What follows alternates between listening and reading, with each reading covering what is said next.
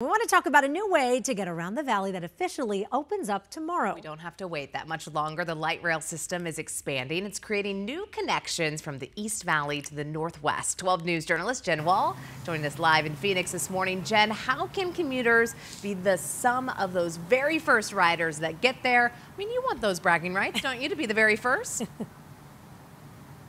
Yeah, absolutely. A brand new system. You got to check that out this morning. We are live at the Thelda Williams Transit Center. This is where the party is going to kick off tomorrow at 9 a.m. And that is where you have the chance to be one of the first riders. And we want to kind of show you this brand new area that is officially opening up tomorrow.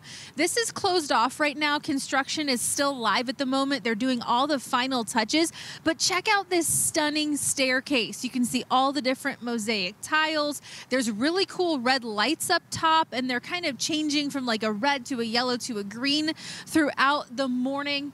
And then I want to walk you over here because you can see there's a new board. Actually, a construction worker was just here opening it up, make sure everything is nice and fresh for tomorrow. And then the pillars are even decorated. So they've really just pulled out all the stops to make this area look really nice.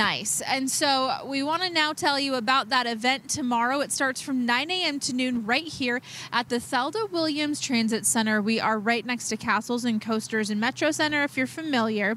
And the event is happening from about 9 to noon. So there'll be a ribbon cutting ceremony, booths with local businesses, family activities, entertainment, and more. The newest part of the connection expands the light rail service into Northwest Phoenix. It's about a mile and a half, a little longer than that, and includes some new unique features. So take a look at the map here. The expansion running west from 19th and Dunlap Avenues, north on 25th Ave, then west on Mountain View Road. It then crosses the I-17 to the redeveloping Metro Center area, which is where we are right now.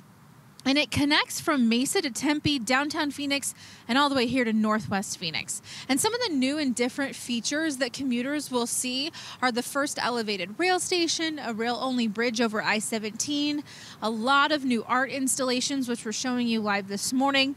And some of the other project features are 3 new light rail stations, a 4-story parking garage, and dozens of trees in the landscaping. So Valley Metro says this extension is expected to launch economic growth in Northwest Phoenix, where we are live right now. And again, tomorrow, you can check out the event right here from 9 a.m. until noon. For now, we're live in Phoenix. Jen Wall, 12 News, Today and Easy. Wow.